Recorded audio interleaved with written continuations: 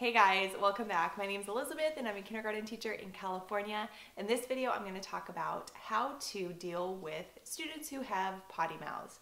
And there's two different types of potty mouths. There's potty mouth talking about like toilet related issues, you know what I mean. And then there's potty mouth students who deal with actually swearing or using profanity or bad words. Yes, it's true. If you are new to teaching, that type of talk does happen. And so I just want to share with you a couple of tips that I personally use, and then I'm going to share with you a couple of tips that a couple other people have shared with me, because I've asked some veteran teachers on this topic, like kind of what they do. And I've been given some really good sound advice. So let's go ahead and jump in.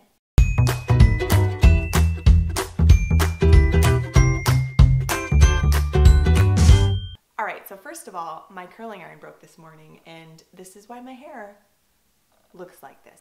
So please don't judge. Literally, I pressed the on button and it just didn't turn on. So we're just gonna roll with it. I'm gonna pretend like my hair is done the way that I like it, not looking like this, but it is what it is. So I'd like to talk about students who use like potty language. The first thing that I just want to mention too is, you know, little ones, for some reason, that whole topic, you know, bodily functions is just so funny to them. And I know you know what I'm talking about. You don't even have to be a teacher to relate to this or to understand this.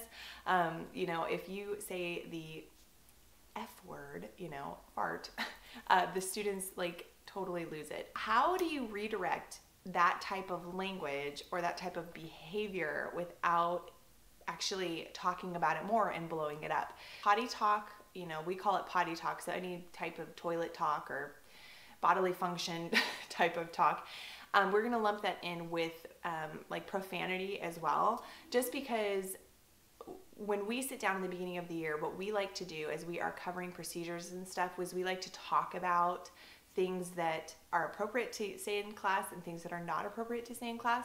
And I reached out to a veteran teacher, Miss Dee Dee Wills. She gave me this little tip. She sits down and basically goes over what appropriate talk is, what words we are allowed to use, what words we are not allowed to use, and the importance of using our words in an encouraging way.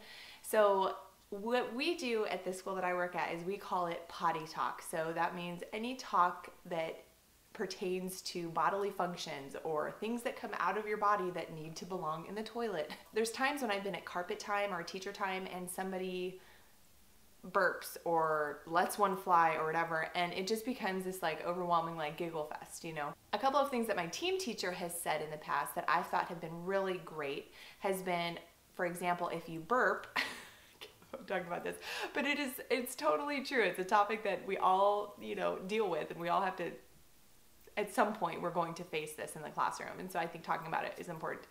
If a student burps, what my team teacher says is, oh, if it slips out, that's okay. You just say, excuse me, but we don't burp on purpose. So if it's something that they're trying to do constantly, then we encourage them not to do that. But she says, if it slips out, you just say, excuse me, and move on. And then she basically just leaves it at that. She doesn't typically say anything more about it.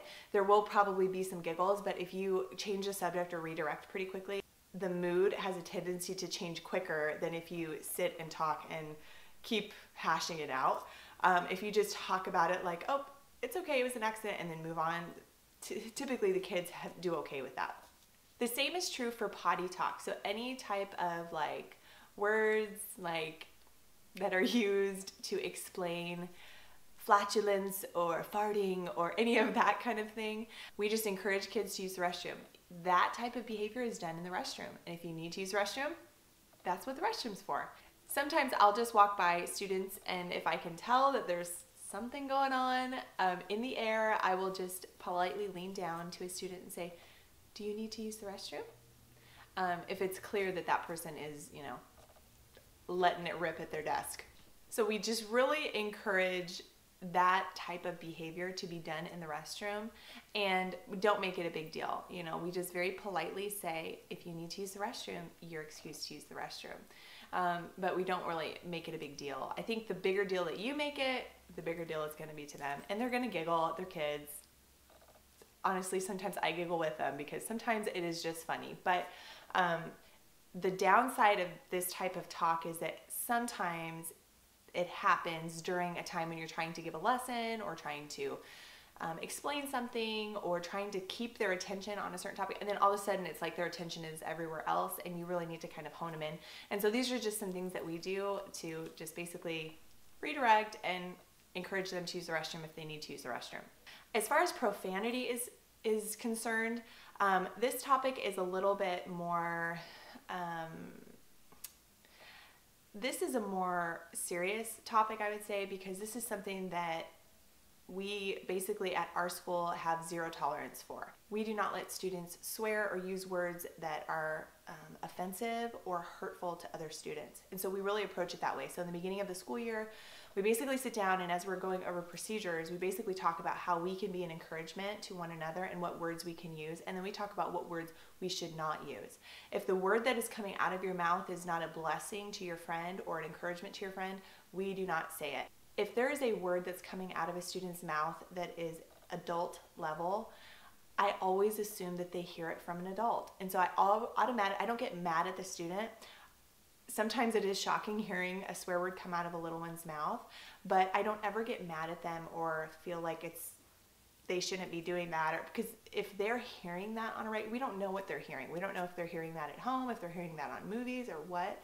And so typically what I do is just in a very gentle, calm way, I just get down on their level, I look them in the eyes, and I say, where did you hear that word? And a lot of times they'll say, oh, I heard this word here, or I saw it here. That word is really hurtful. And that's one of the words that we don't use in this classroom, and it's actually not allowed in our school. We don't use that word at all here. And a lot of times, honestly, this has only happened to me a couple times in the past 10 years. And a lot of times the students are very sorry. They recognize it immediately. Teaching the students how to use words that are going to be uplifting and encouraging is honestly kind of a constant battle, especially I feel like in the primary grades. I feel like a lot of what students struggle with, especially in the younger grades, is just learning how to communicate effectively. And a lot of times if they're frustrated because of something, then they have a tendency to use words that are not nice. We can encourage the students to use their words and help give them words to use. So for example, one of the things that I even taught my own son when he was very little was the word frustrated. I would say, buddy, are you frustrated? When he's having a total meltdown or crying, I just look at him and say, buddy, are you frustrated? And that tip was actually given to me by my mother-in-law. That really gave him the tools that he needed to communicate that he was frustrated about something. And so when I heard that word from him, I knew just to stop, slow down, and just get on his level and let's talk about it. That really helps little ones if they can communicate how they feel, if they can communicate what they want, and you can come to a compromise on something. I feel like a lot of times that's like the biggest battle. That's the hardest part of the whole communication barrier. And so with little ones in the classroom, if they are not able to communicate well, or they can't quite find the words, I feel like in my experience, a lot of times what happens is they use words to try to communicate, but sometimes it comes out and they get mad and they're not able to communicate, and then they just kind of lash out with their words and they say, you're stupid, or you're blah, blah, blah. And then it ends up being really the problem was they're tired, or they're not able to find the right word to explain the situation, or they don't know how to formulate the sentence yet, in their mind, or communicate what they're feeling. And so a lot of times just helping them communicate that really is the thing that is going to solve the problem. So with profanity, if it becomes a pattern, if it becomes something that I feel like we're not getting anywhere on, I always talk to my administrator about all of that kind of stuff.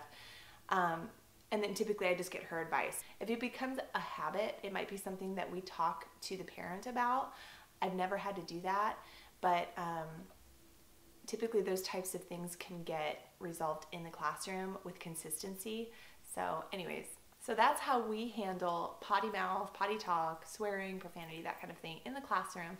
Comment below if you're a teacher, or if you have any tips or phrases maybe that you use that would help other teachers, because I'd love to read that as well, but I know other teachers watching this would love to hear your tips and tricks that you use in the classroom to help maybe redirect, or like I said, phrases or comments that you say. Let us know how you encourage your students to not use the F word in class. So thanks for hanging out. Thanks for checking this video out. If you found this helpful, please give this video a thumbs up, as that really promotes the video, helps this video reach other teachers, educators just like you. And feel free to comment below if you have any questions or comments. I always try to read every single comment in the videos. I've also linked all of my social media accounts down below, so if you'd like to click on those and follow and subscribe, I always love to connect with new teachers or new subscribers. So that's it for today. Woohoo! We got through! I will see you in the next video, and thank you so much for watching. See ya. Bye.